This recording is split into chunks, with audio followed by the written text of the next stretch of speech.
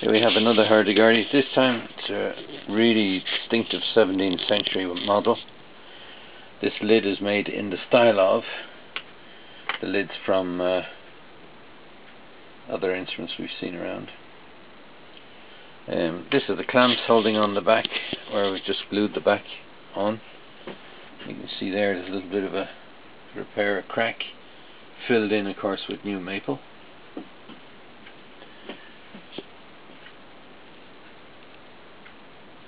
Here's the headstock of the other one.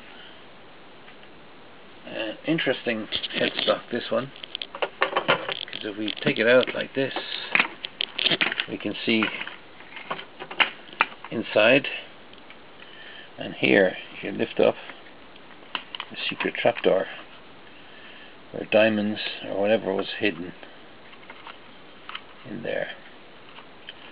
No one would steal an instrument, so they wouldn't know it was there. This is the Pajot with the big Jubilee clip wrapped around the wheel, drying away. That'll be trimmed up now tomorrow. And here's the underbelly of the little lute back.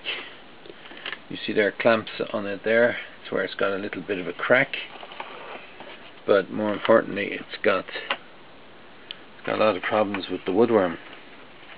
Now as we turn it over, you can see the belly here. Beautiful little trumpet bridge here, gorgeously decorated. Same with this, the bridge.